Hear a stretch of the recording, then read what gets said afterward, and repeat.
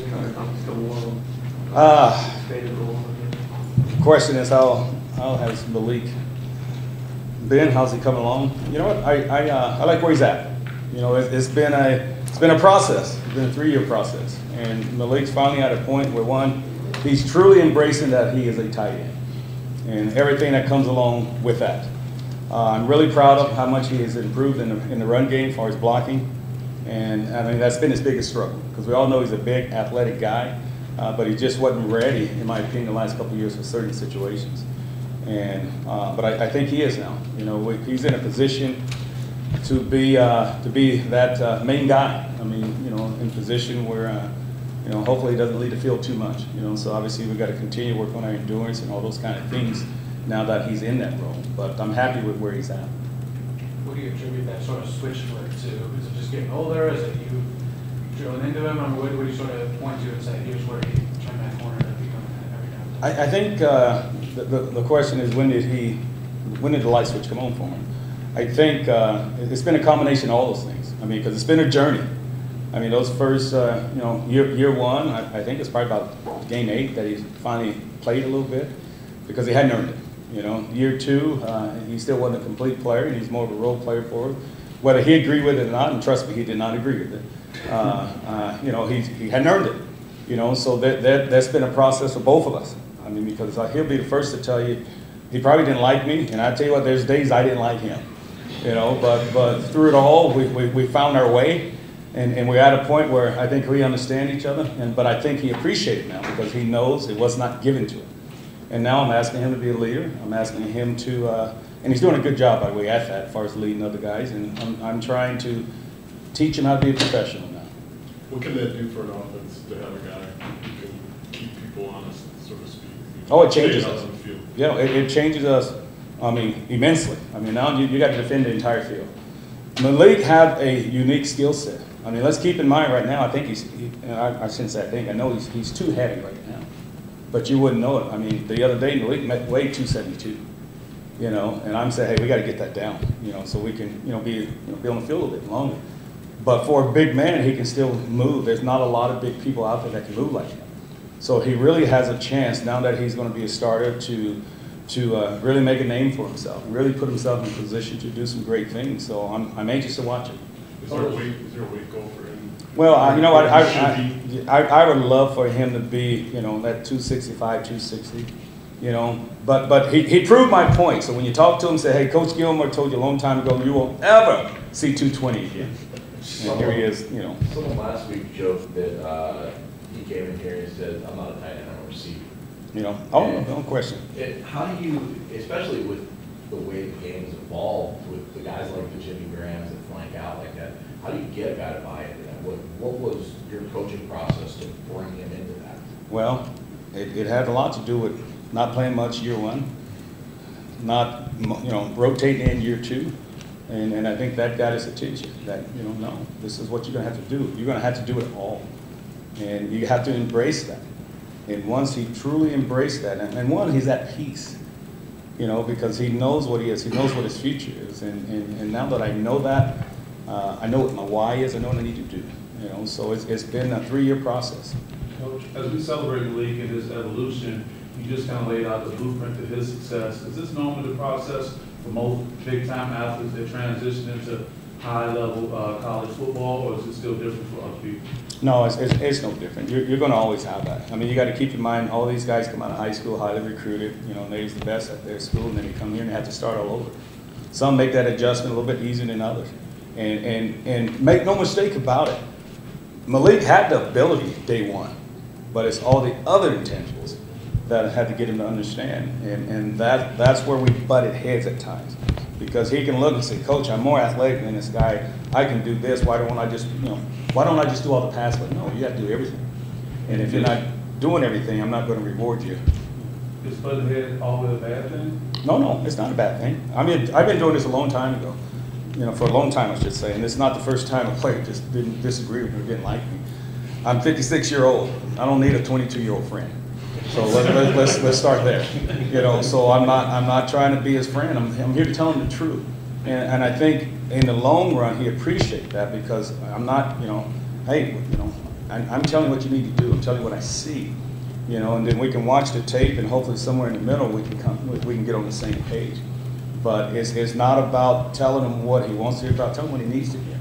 And trust me, there's been plenty of times I've stepped on his toes, his shoes, but there's also been times where I've been willing to shine. What about the second scrimmage on Saturday? Just kind of what your overall thoughts were offensively, tight end wise?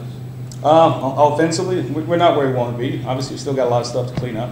We're trying to be balanced, and there's times we was able to be balanced, and there's times it wasn't. So that's ongoing. We've got to continue to work on trying to fix that.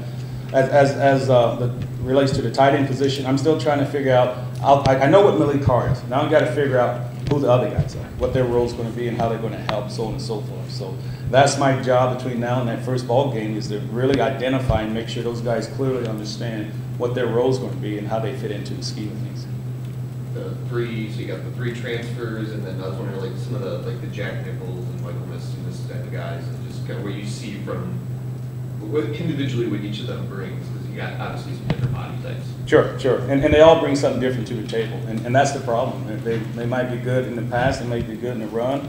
I'm trying to find as complete player as I can, and that's where that's what I got to figure out in the next couple of weeks, exactly who's doing what, because, you know, some of them may not necessarily be ready for this role, but they are in this role, and putting guys in the best position to be successful. And like I said, all of those guys are very competitive. All those guys are very driven and hungry. So the competition has been really good, really good. And obviously I've had to grade every single practice just because it's that close. And at the end of it, I mean, that'll may have had a lot to do with who's doing what based on those grades.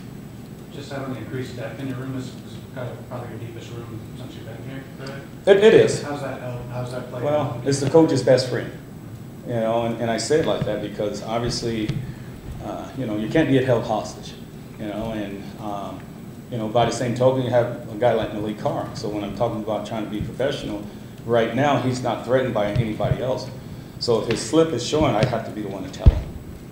I have to hold him accountable. How many different styles do you have at that position? It seems like a guy like Filet is a bigger guy that can get out and maul someone, and some, you know, obviously Maliq is pass-centric, and you got guys like Morris, and like, how many types of guys do you have? Oh, we got it all. We got it all. Obviously, you say Maliq far as to pass, but make no mistake, Maliq is big and strong. Maliq needs to pass also. He needs to block also. So he needs to be a complete player. You mentioned Mola. Mola right now, obviously, as he continues to learn, his upside is huge. Big time upside, run and pass. You know, I just got to get a little bit better fundamentally. Yeah, you have Evan Morris, who's put himself in position to help us in the run game a little bit. Evan might be the toughest guy in the room. You know, now just gotta help him stay here and not get too high, not get too low, and, you know, teach him how to hit that reset button. Jalen Franklin obviously came to us from Wisconsin. I've been knowing Jalen for a long time, and Jalen's a very athletic young man. You know, and Jalen is one, as we continue to work on keeping the weight on him so he can hold up at the point, but he's very athletic and get in position. We got to do a better job of catching the ball, being inconsistent catching the ball. Jack Nichol is you know, right now can help us today in the run game. You know, he's very fundamentally sound in the run game and came here from Milton, and, you know, already knowing a lot of that. You know, so his background has helped him. Mike Masunas is playing catch up. You know, obviously coming off the injury last year, so we got to get his pads a little bit lower, get him playing a little bit more, a little tougher. You know, but he's coming. He's a smart kid. You know, he knows it all. Very bright young man. Tynell Hawker. He's probably had his best 2 weeks since he's been here. You know, he's finally, you know, seeing what we envisioned as far as playing fast and playing physical and what he was. Now we're on the same page, and his talent level's been coming to life. So he'll play a role, both run and pass. Who did I miss? I'm sorry? Parachek. You know what? Hey, bright future. That young man got a bright future. You know, hopefully I can keep him away from baseball. But he's got a bright future. I'm very excited about his future. As a group, where you feel like you're at in the run game, I wasn't here the other day and talked about it, the offense needs to run the ball better. You sort of started with the tight ends. I just wonder where your comfort level is or your confidence with that. Well, and you know what? Because like you said, we are part of the extension of the whole line, so we got to do a better job. Last year we didn't consistently block that C gap well, you know, and there's been a lot of emphasis. And knock on wood, we won our share in camp. you know, and so we got something we can build upon. But, you know, it's required, it's part of the job requirement, I should say. So, you know, we just got to keep the pressure on them. And they're taking pride in it. They really are taking pride in it because it's a mindset and it's something that we have to do to be able to run the ball. We got to hold up our end of it. What do you think about the scrimmage on Saturday? How did the group progress? Did anyone stand out individually? You know, as a group, I thought they competed. Really did. They graded out well in the run game. Got target up, and that's the one thing I say about all of them. The mistakes, the mental mistakes are down. You know, so we own the right people. Now I can coach on finishing. I can coach technique and spend time on that. You know, because they've really done a good job of what we talk about the 3 A's, the triple A's. You know, assignment, alignment, and adjustments. You know, they've done a really good job of that. You know, so that really stood out. That, you know what, we're on the right people. We know where we're going. You know, and now we can play fast, and now I can really focus on being more physical and technique driven. Anything else, Coach Gilmore? All right, thanks, Coach. All right, thank you guys. Thank you.